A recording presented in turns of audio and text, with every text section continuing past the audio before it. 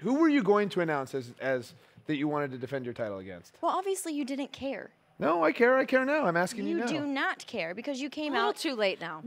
The other women of SmackDown came out, interrupted me. You allowed them to interrupt me, and then you interrupted me, and then made a match. And so obviously you don't care to know. And even if I was going to tell you, I don't want to. You do realize that you do not have the power to make matches? I'm just saying. Do you realize it wouldn't kill you to shave a beard? Yeah. Woo! Alexa's in the house. Yeah.